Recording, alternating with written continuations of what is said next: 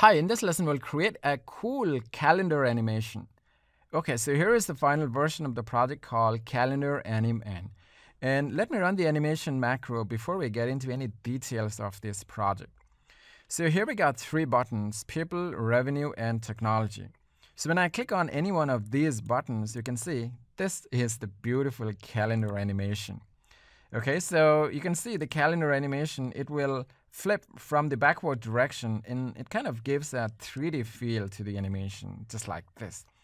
And also, when I click on any one of these buttons, you can see some text will move from the bottom towards the upward direction.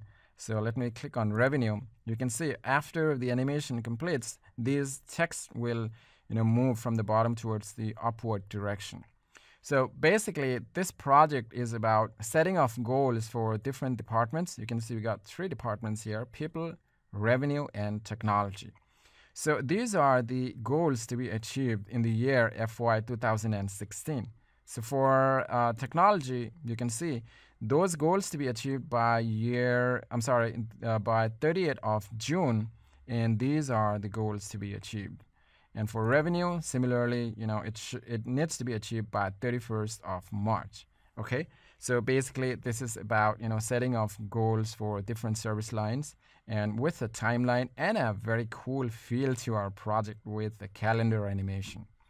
Okay, so this animation is driven by the 3D property of shapes, and we are rotating the shape with the y-axis of the shape.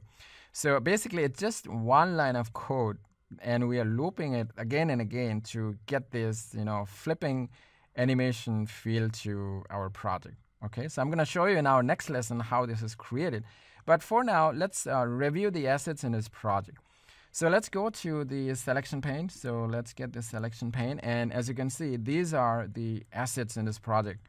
So here we got three buttons: people, revenue, and technology. So we're going to be driving the animation with these three buttons. You can see here: people button, then the revenue, technology button.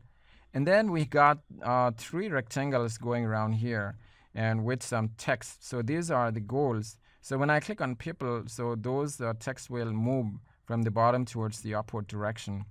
And then we got the calendar itself. You can see here we got 1, 2, 3, 4, 5, 6, 7, and 8. So we got 8 pages of calendars here with different dates, different text over here. And they are, stacked upon each other. So right now, 31st is visible because 31st is on top of all these. Based on what we click here and based on what we set, we're going to see those text over here. And we will get to this in our later chapters. Okay, so now we got the pages here.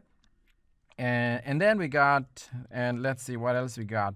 And then we got this text box, you can see, with the goals for FY 2016. And then we got some, just the border lines here. You can see the gray borders. And these are just there to bring focus to our project. Okay, so yeah, that's basically it.